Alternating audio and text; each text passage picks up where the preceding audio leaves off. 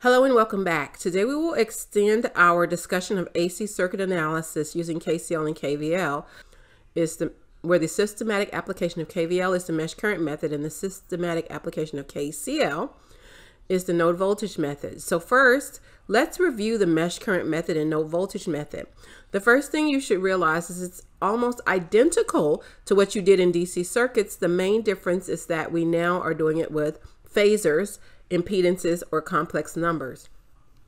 So the first steps are to label all the unknown mesh currents clockwise in each mesh, and then assign polarity on all the passive circuit elements, not just the resistors. So that would be inductors, capacitors, and resistors, so that they obey the passive sign convention with respect to the labeled mesh currents.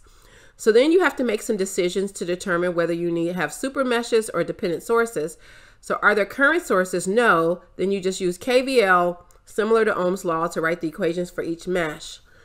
If there are current sources in outer branches, then you label those meshes with the value of the current source, either clockwise or counterclockwise with the current value, and you don't do KVL. If there are current sources shared between meshes, that means you have a super mesh, and now you're going to have to write a KCL and a KVL equation for the super mesh. The next thing you need to consider is, are there dependent sources? If there are, then you will have a constraint equation as well, where you write the dependent source controlling variable in terms of the mesh currents.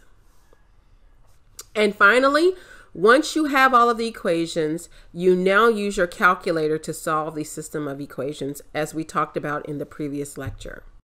So next we will examine the flowchart for the node voltage method. So the first thing you're going to do is label all of the non-reference nodes, which means everything but ground, as a node variable like V1, V2, and V3, and then label ground at the bottom of the circuit. If the current is not given for a branch in the circuit, then we're going to label the current leaving the node at each node so that we can label all the elements to obey the passive sign convention. Are there voltage sources? If the answer is yes. If the voltage sources are tied to ground, then you label the node above that voltage source as a either positive or negative voltage rise or voltage drop based upon the polarity of the voltage source. If there are voltage sources not tied to ground, then those will be supernodes. And so now you have to do the special process for supernodes, which means that you have to apply KCL and KVL at the supernodes. Note that if you have a voltage source tied to ground, you don't do KCL at the nodes above the voltage sources.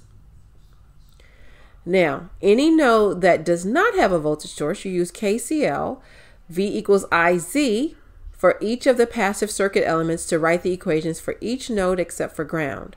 Are there dependent sources? If the answer is yes, then you're going to have a constraint equation for each dependent source as well.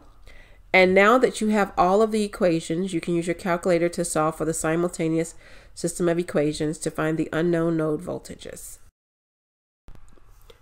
Lecture 4-1, AC circuit analysis, mesh current, and node voltage methods.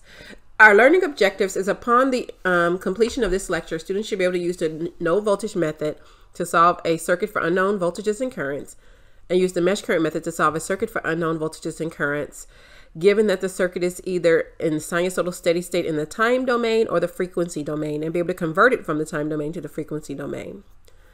Example 1, for the following circuit, use the node voltage method and mesh current methods to write enough equations to solve for the unknown node voltages and mesh currents. So first note that omega is 2 radians per second. We have two sources and they have the same frequency. So now that we know omega, we need to write the impedance of the inductor as J omega L, or J times 2, which is J4 ohms, and the impedance of the capacitor as negative J over omega C,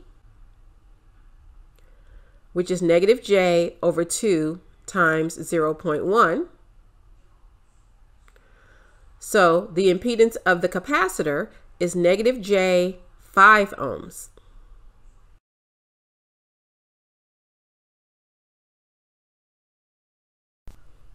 So next we will take this circuit drawn in the time domain and convert it to a circuit drawn in the frequency domain by writing the sources as phasors and the elements as impedances. So the source on the left is 10 angle 0 degrees. Then we have an inductor that is J4 ohms. Then we have a current source in the middle that is 2 with an angle of negative 90 degrees because it's a sine, not a cosine. Then we have a 1 ohm resistor, a 4 ohm resistor, a voltage source with a value of 5 with an angle of negative 45 degrees, and the capacitor with a value of negative J5 ohms. So next we're going to label the nodes V1 and V2, and we're going to write KCL at V1 and KCL at V2. KCL at V1 is V1 minus 10 over J4 plus V1 minus V2 over 1, which equals 2 with an angle of negative 90 degrees. KCL at V2 is V2 minus V1 over 1 plus V2 minus 5 with an angle of negative 45 degrees over 4, which equals V2 over negative J5, and that equals 0. So now I'm putting this in your calculator. You will get that V1 is 12.35 minus J17 volts, and V2 is 8.08 minus J 15.65 volts, or 21 with an angle of negative 54 degrees, and 17.61 with an angle of negative 63 degrees. So finally, we write the answers in the sinusoidal steady state or the time domain, and we get V1 of t is equal to 21 cosine 2t minus 54 degrees, and V2 of t is equal to 17.61 cosine of 2t minus 63 degrees. So next, to apply the mesh current method, we're going to assign clockwise currents I1, I2, and I3 for each mesh. I2 minus I1 equals 2 with an angle of negative 90 degrees. That's our super mesh equation. Then we have J4I1 plus I2 minus J5 times I2 minus I3 equals 10. That's KVL for the super mesh. Then we have negative J5 times I3 minus I2 plus 4 times I2, 4 times I3, plus 5 with an angle of negative 45 degrees. And we set it equal to 0. So when we solve for I1, we get that I1 is 4.27 plus J 0.59 amps. I2 is 4.27 minus J 1.41 amps. And I3 is 1.14 minus J 3 amps. In polar form, I1 is 4.31 with an angle of 8 degrees.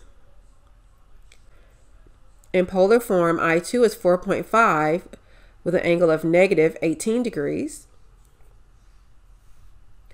And in polar form, I3 is 3.21 with an angle of negative 69 degrees. Finally, in the sinusoidal steady state, I1 of t is 4.31 cosine of 2t plus 8 degrees.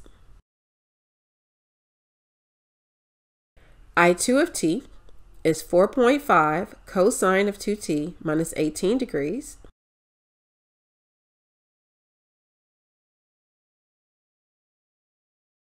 And I3 of t is 3.21 cosine of 2t minus 69 degrees. Example 2, for the following circuit, use the node voltage method to solve for the unknown node voltages. Notice that we have a voltage source 20 with an angle of 60 degrees that is not going to be tied to ground because ground is at the bottom of the circuit. So we are going to have a super node. So the first thing we do is we label ground, and then KVL at the super node is V1 minus V2 equals 20 with an angle of 60 degrees. Next, we are going to write an equation for KCL at the super node. V1 minus 15 over 4 plus V1 over J4 plus V2 over negative J equals 5 with an angle of 15 degrees.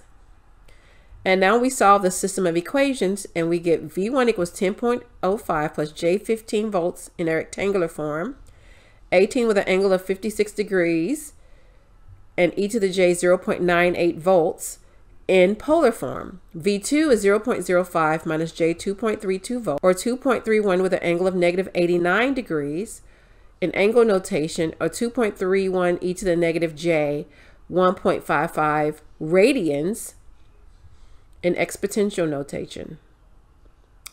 Thank you for coming to Mesh Current Method, Node Voltage Method, AC Circuit Analysis. Please come back again.